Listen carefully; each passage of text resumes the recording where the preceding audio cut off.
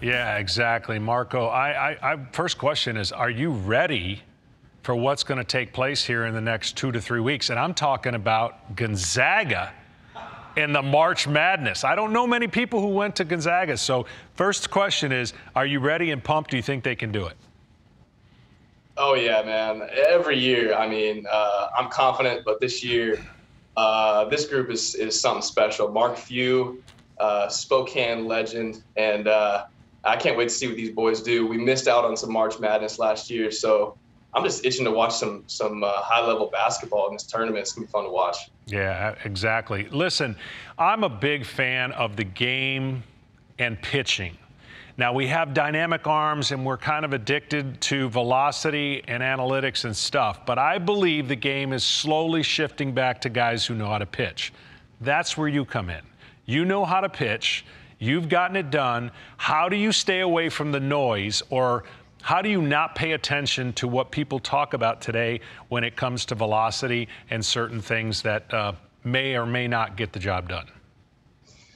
Yeah, it's a good question. And it's tough because, that's where our game has gone, in the past few years, even since the time that I signed in 2013. I mean, the game is drastically different. Everybody's pitching up in the zone. Everybody's finding different ways to get guys out. Launch angle became a thing, spin rate.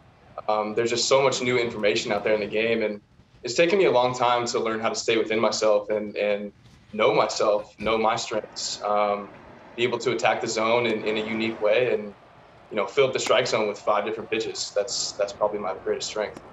What are you looking to accomplish in spring training, aside from the stats, on what you want your pitchers to do getting ready for the season to kick off?